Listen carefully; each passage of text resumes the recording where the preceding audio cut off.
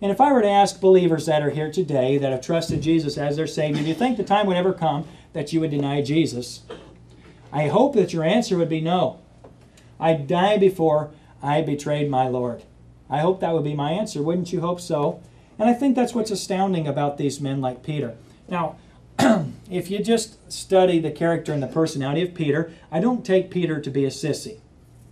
I don't have the impression that the guy who is surrounded by all these people that came to take Jesus in this very text we're looking at today, pulls out a sword and whacks off a guy's ear, is afraid. He's not a coward. He's not afraid to die.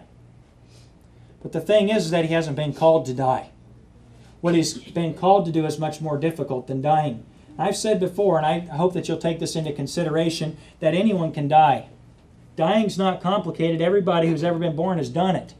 And so anyone is capable of dying.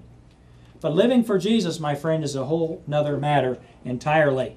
And being a disciple is living for Jesus, and that's much more complicated. Well, lest I should get in too much introductory material this morning, let's just get into our message and look at a couple of simple truths that I think ought to help us. I want to just say to you this morning that our relationship with God is based upon facts. Our relationship with God is based upon facts. Now, we live in a society that diminishes the value of facts, right? Just go to school sometime and look at the political correctness with facts. For instance, you have a sports game in Little League now, Pee-wee, whatever the little kid's T-ball is, and they go out, usually most leagues, now some of them wouldn't, I'd never put my kid in one that did this, but most leagues just go out and they play ball. But they don't have score, they don't keep score, they don't really call anyone out, they don't really have winners, and they don't really have losers. And the reason for it is I think it's damaging for a kid to think that he's a loser. And I suppose that perhaps it is, but the fact is that if he didn't win, that's what he is. And we're very careful to be politically correct with the matter of condemning anyone. For instance, a lot of Christians today just don't think it's right, or they're being very careful about saying that Jesus Christ is the exclusive means for salvation.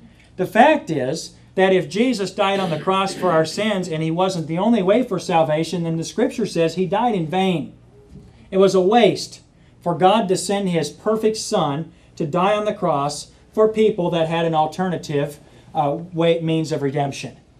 The fact is that Christ is very exclusive. John 14:6, Jesus said, I am the way, the truth, and the life, and no man cometh unto the Father but by me. Now, either that's true or that's a lie.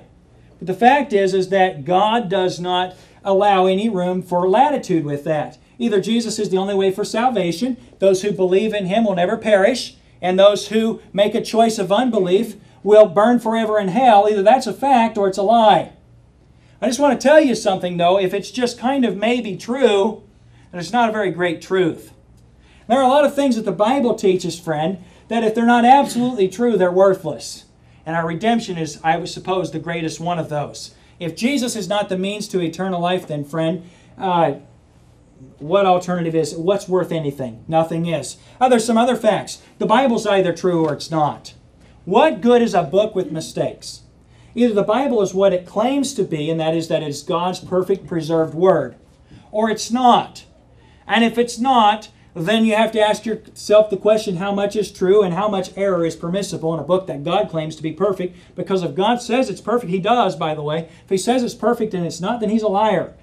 And He's not a very good God to worship and to serve, and you can't trust Him. You can't trust a liar. Did you know that? Listen, try hiring a guy that's a liar or a thief, and just see if you can win in that situation. Eventually He'll get you. And it's a fact. And you can't have a God in heaven who is either holy or not, who is either perfect or not. He's either what He claims to be or He isn't. And if He isn't God, then it's not worth worshiping, and it's all a lie. I want to say to you this morning that God is real. He's alive. I'll tell you a couple ways I know so. The first way I know so is because the Bible says so. The greatest claim in the Scripture that Jesus is God is that the greatest testimony, the greatest evidence is that the Scripture says so. That's the greatest evidence. The second evidence is those who saw Him. And they were the secondary witnesses. And I'm like that myself. I believe because the Bible says so, but I have the Holy Spirit living in me. And that's something that someone without Christ does not have. It's different when you're saved. Everything's different when you're saved and you become a new creature in Jesus Christ. And the Bible says, old things are passed away, all things are become new. And that's a fact. And it happened to me, and so I know by personal experience it's true. But I'm telling you something, whether or not my experience corroborated the fact, it's still a fact. Amen. Jesus is God, and He's the only means for eternal life. Now, but I just want to tell you something. Truth's important. It's exclusive. If this is true, then this is not. If this guy wins, this guy loses. It's that sort of thing. And you know, I think that the whole concept of not being able to say somebody is wrong or that there is error anywhere, I don't think that is a concept that's invented to help people believe in God. I think it's another delusion to help people believe a lie that there's an alternative to God. You see, he wasn't born yesterday, by the way. He was born thousands of years ago, created thousands and thousands of years ago. And he's been around a while, and he's already pretty smart and intelligent anyway. And he's got ways of tricking people. And he doesn't trick you by coming and telling you a bold-faced lie. He comes and tells you something that's sort of a lie. And that's how he deceives individuals. But I want to get to our point this morning. It really has to do with the practicality of prayer. Let me just say this morning. If God does not answer a prayer, He's not the God of the Bible. Or the Bible has mistakes and it lies about God. You know, I've heard so much preaching and teaching on prayer that allows God room for escape. In other words, well, God always answers prayer, but sometimes His answer is no. Well, God always answers prayer, but there are conditions for prayer. Friend, there are conditions for prayer. But I just want to tell you something. The Bible has some absolute statements about prayer. One of them is a promise to individuals who have believed in Jesus. Everyone who is saved has this promise. And I think the first answer to prayer God ever answers is the prayer to be saved. And if God doesn't answer the prayer to be saved, He's a liar.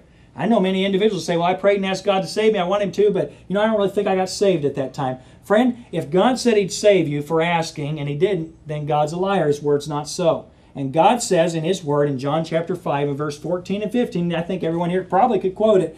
It says, and this is the confidence that we have in Him, that if we ask anything according to His will, He heareth us. And if we know that He heareth us, we know that we have the petitions that we desired of Him. And friend, if you ask God for anything that He wants, the promise is that He will answer your prayer, and if He answers your prayer, you'll have what you asked for. Now, I don't know about you, but there's all kind of individuals that like to give God a way out to not answer prayer. I think what they really are is a way out for us not to meet the conditions of prayer and to blame it on God so that we don't look like we're not good Christians. I want to tell you something. If God's not answering your prayer, and I want to just state this to you this morning, if God does not answer your prayer, you're not a good Christian. I'm not saying you're not saved this morning, not making that statement at all, but I want to propose to you this morning that if God does not answer your prayer, if you cannot look back in the recent history at answers to prayer in your life, there's something wrong with the way you're living your Christian life.